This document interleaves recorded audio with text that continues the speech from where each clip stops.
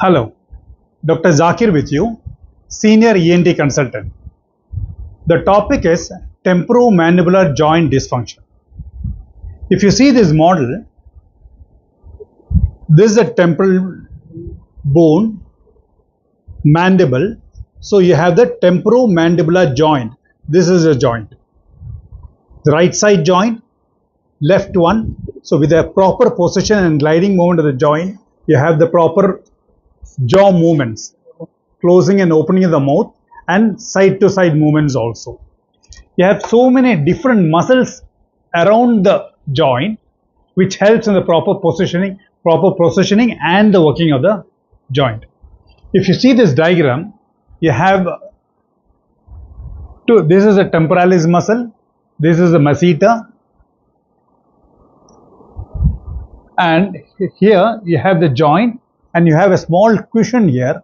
Sometimes this cushion may be misplaced, it may get displaced forwards. This also can result in dysfunction. Now, there are different muscles which helps in different function. These are the muscles which helps in closing the joint. These are the muscles which helps in opening the joint. The commonest cause of facial pain is toothache. The second commonest cause being temporomandibular joint dysfunction. It's more common in females between the age group of 20 to 40. The common causes for TM joint dysfunction are muscle disorder, disc problems, and joint disorder. The muscle disorder is because of muscle spasms.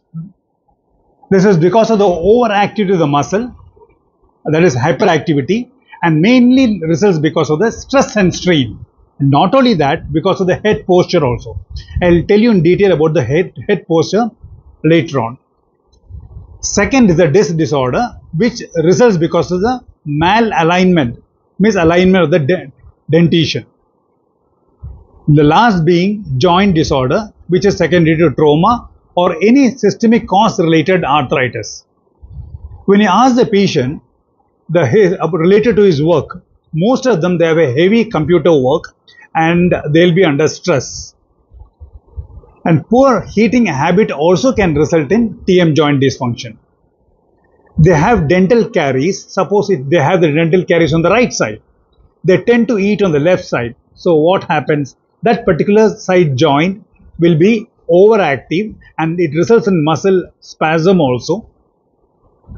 So it leads to dysfunction. In case of extraction of the tooth, most of the dentists, they say to eat soft food from that particular side of extraction. But most of the patients, they tend to continue the same habit for few weeks, result in dysfunction. In situations of wide mouth opening, say like eating an apple or during yawning or taking hard nuts, all this also can result in TM joint dysfunction. Most of the patients, they present to the ENT department with complaint of ear pain, because the nerve supply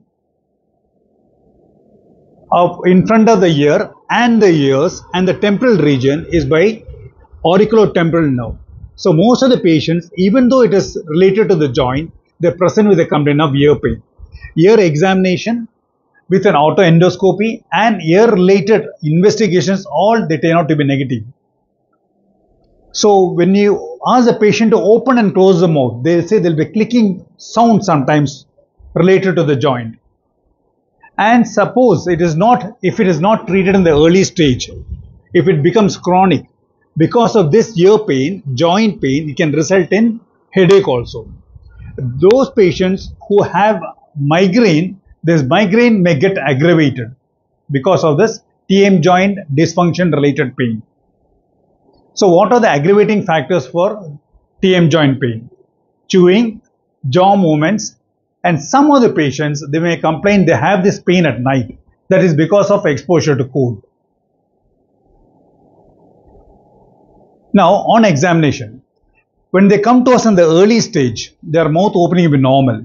Suppose they present to us very late, say about weeks or months together, their mouth opening will be restricted. They'll have trismus. The normal mouth opening is 5 centimeters, and usually 3 fingers can be easily inserted in the open mouth. Even the normal lateral mandibular movement may be hampered in case of if the chronicity increases. On the preauricular area means the place just in front of the ear. If you press that particular area, they'll have pain. When we place both our fingers on both sides of the ear, preauricular area, and ask the patient to open and close mouth multiple number of times, they'll have pain on that particular side of TM joint dysfunction. And when we place the finger inside the ear and ask them to open and close the mouth repeatedly, the pain gets aggravated. And sometimes they'll have this click sound or capital sound. Usually, the TM joint dysfunction can be easily diagnosed from the history and when there is pain in the preauricular area. Only in chronic cases, we need to do some investigations. Usually from the ENT part of view, we do orthopendomogram or plain film lateral oblique view. 90 to 95% of the patients can be treated in a simple way. Less than 5% need to be referred to a specialist, TM joint specialist, who would request for a MRI scan or TM joint arthroscopy for the needful. Now coming to the treatment, the main part of this video.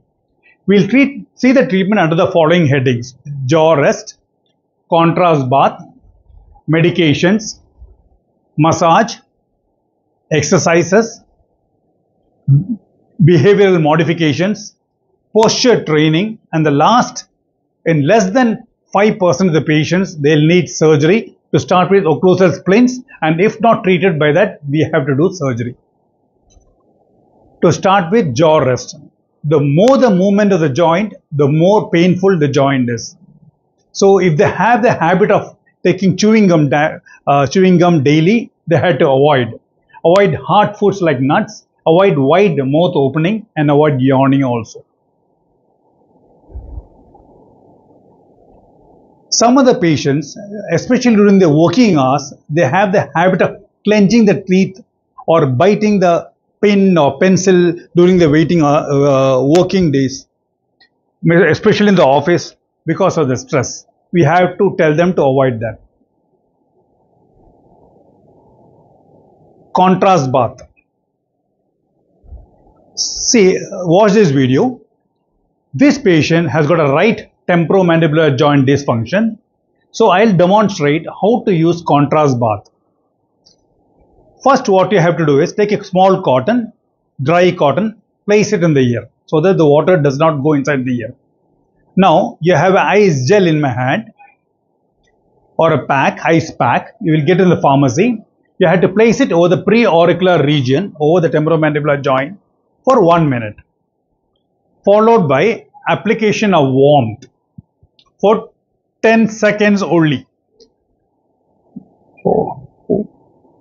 So first ice application for 1 minute and warm application for 10 seconds.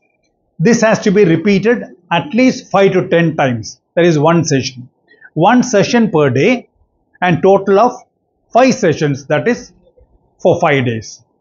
So why I am using ice followed by warmth? I'll tell you the reason for that. Ice relieves pain and reduces the muscle spasm.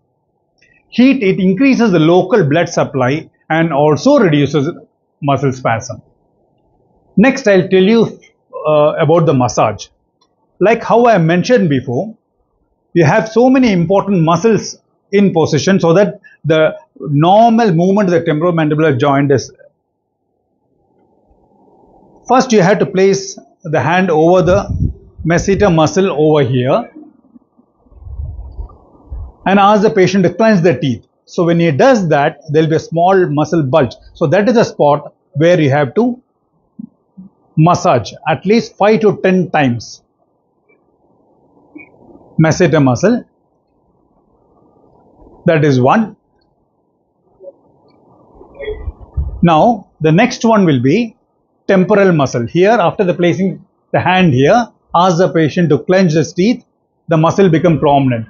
So that is a point where you have to massage. again 5 to 10 times. So that is all about massage. Next, I'll tell you about exercise. I'll tell you at least 4 exercises.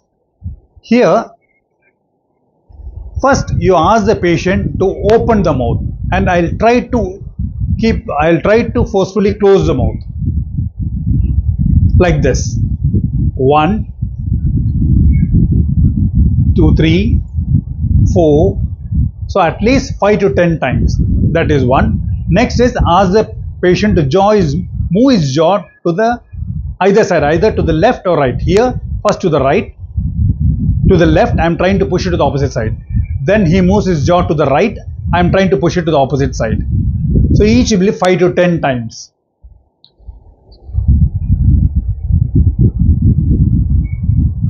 This is the first one exercise. This is the second exercise. This is the third one. I'll tell you one more exercise. Wash your hands properly and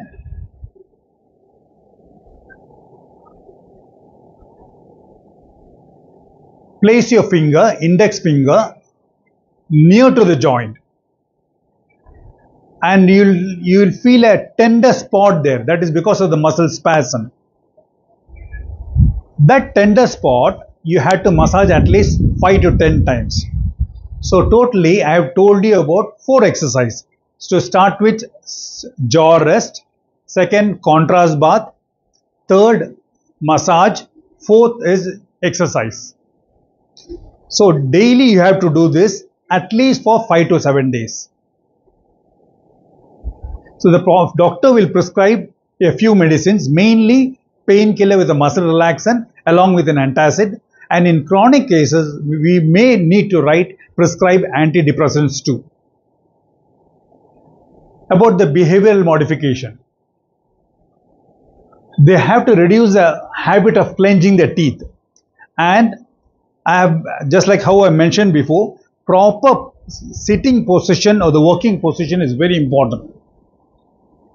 See the first picture here is a normal person where the head is straight, and this corresponds to placement of 4 to 5 kilos in the head, which it will be normal for us. You will not realize that you are bearing a weight of 4 to 5 kilos. See, with each angulation, say like 15 degrees, you feel as if 12 kilo weight is placed on the head. You will have pain in the neck.